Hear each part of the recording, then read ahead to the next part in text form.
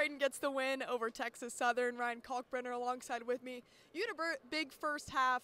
Talk to me about that first half because we have seen you kind of get off to slower starts and pick up in the second. So what was your mentality going into that first? Yeah, I just got to be ready and more active. I think watching film for first 3 games, I noticed I just wasn't as active, moving as well in the first half. So just coming in the game with the mentality of just move, be active, and things will take care of themselves. And I think it was a little better today. Still work to be done there, but better start for sure.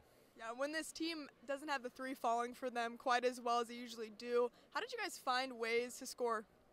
I think part of it's looking inside, whether it be me getting a post touch or a drive.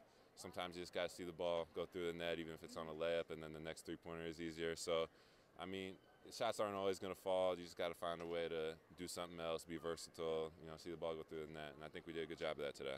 The second half has been big for this team, pretty much every single game. Where did you guys feel you hit your stride? I think we got off to actually a little bit of a slow start in this second half, but we eventually got it together, and that's something we just got to work on for the rest of the year, start every game, every half with a good mentality, because there's going to be games where it's going to be close, and you can't afford to have that lull, but we'll be all right. Yeah, well, 17-0 run definitely helped you guys out. What was working well when it's clicking? We're being unselfish is the thing. We always passing up good shots or great shots, and that's kind of what makes this team go, is everyone wants everyone else to be successful. So I think that's a big key to what we do so well.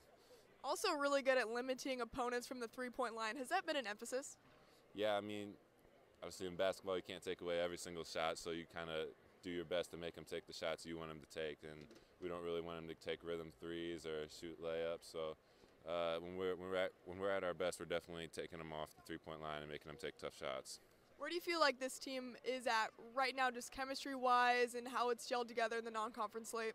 I think it's been great. As to start the year, we're all kind of on the same page. It's going to keep getting better as the season goes, but it's been a great start, all knowing each other and all that. Yeah.